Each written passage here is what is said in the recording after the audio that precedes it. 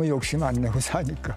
From leading roles, major brand sponsorships, millions of dollars, and global recognition, the actors of Squid Game have encountered opportunities they never could have imagined. This might be a little bit bigger than my usual project. She may have been a successful model before, but now Hoyeon is a global star. She can earn around $43,000 US per sponsored Instagram post. And she's working in partnership with huge brands like Adidas and Louis Vuitton.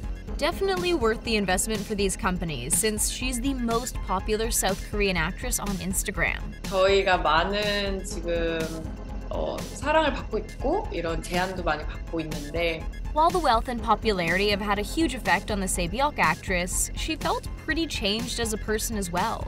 Hoyeon grew very close to her character and had a hard time letting her go, sometimes feeling like Se-byuk's voice comes through in her, always teaching and changing her for the better. Chung Jae didn't have Instagram before Squid Game, so he opened up an account and made his first post just a couple weeks after the show premiered and quickly gained over 4 million followers. The actor has been lurking on social media now that memes, photos, and fan theories for Squid Game have been taking over. And he's even found a light in the parody videos. The actor feels in terms of his career, the show's success hasn't done a lot for him, but the day-to-day has been very different because suddenly he's being recognized whenever he's out. The Gion actor is already busy at work on another project, and while he hasn't heard from any North American companies about doing a project with them, he's very open to the idea and would jump at the chance to travel and film overseas. The police officer on a mission has had quite the rise in popularity, and his cover of Men's Health Korea definitely helped. It's no surprise his follower count jumped from around 300,000 to about 9 million. His life didn't just change financially and professionally, though. He actually overcame a phobia of water after the show because of all the lessons and work he had to do for underwater filming in the series. It was a big step, but one that's been very worth it for the actor. 누구야? 당신. Young Soo is already busy and booked on other projects, including the film Ghost and 2 Netflix shows, Suriname and a Korean adaptation of another popular series, Money Heist. With a net worth of around 3 to 4 million, this actor is definitely earning his success. The biggest change since the show, though, would be his new role as a father to a baby nicknamed Baby Squid, who happened to be born the day the show premiered. Talk about a life turning upside down. 이게 되는 시간이 이제 한국 시간으로 오후 4시였는데 The creator and director of Squid Game has been blown away by just how successful the program has been, and shocked by the fact that he could find this kind of success. It's of course been a pretty emotional time considering how quickly Squid Game rose to success, especially since he wrote the series over a decade ago. There has been a ton of demand for a second season, but Hwang had never actually planned on another one. However, there were some cliffhangers at the end of the first season, and fans have offered all sorts of amazing ideas and theories that have really inspired the director's thinking. While the pressure is definitely high, he's open and excited to potentially bring Squid Game back for another season. I'll steal the ideas from the fans.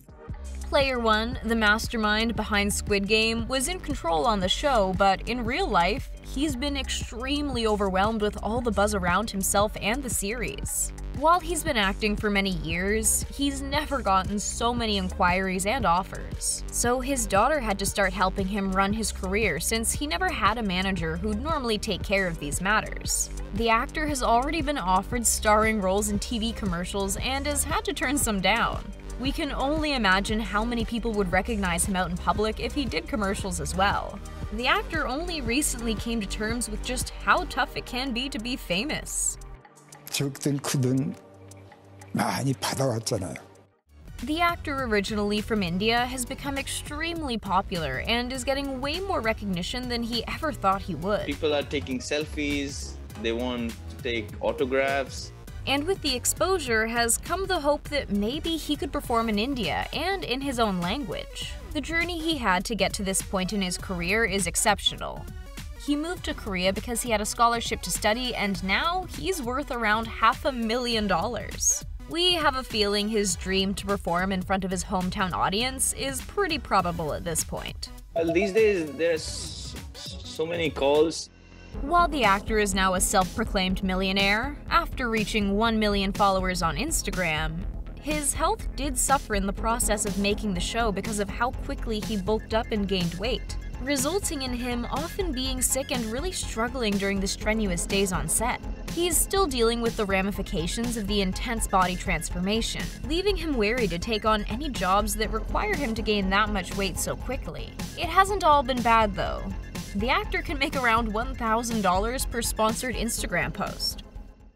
The frontman actor in the series is actually one of the few South Korean actors who's established a reputation in Hollywood in the G.I. Joe films and Terminator Genesis.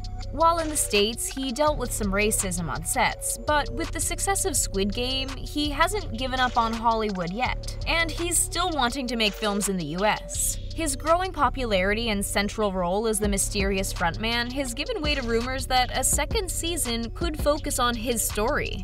Our fingers are crossed. Dream come true. So that's a great thing. The VIPs in Squid Game were talked about, but not necessarily for the right reasons, since there's been a lot of criticism about their performances in the hit show. The actor who played VIP number 4 isn't too bothered by the negative reactions, since he's still been receiving a ton of recognition. The actor also gets fan mail, autograph requests, and one admirer even went so far as to tattoo both his real name and the character's name on her arm. Definitely not much to complain about. In his own words, "I'm in the most popular film in the history of television."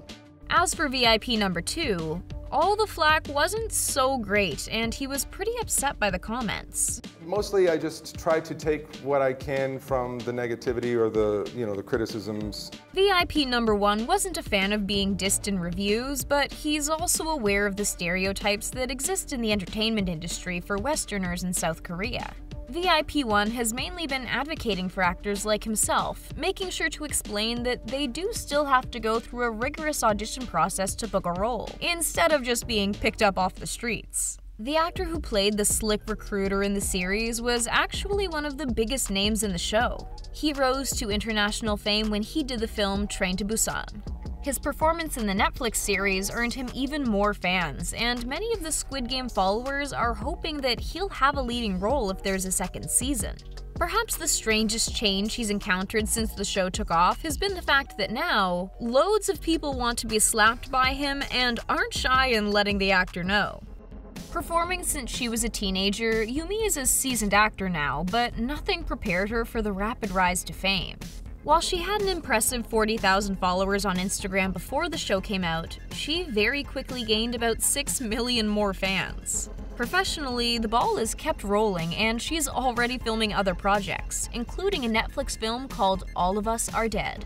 As for her personal life, Squid Game brought the actress one of her closest friends. She and Hoyeon talk to each other every day, having developed an incredible real-life friendship.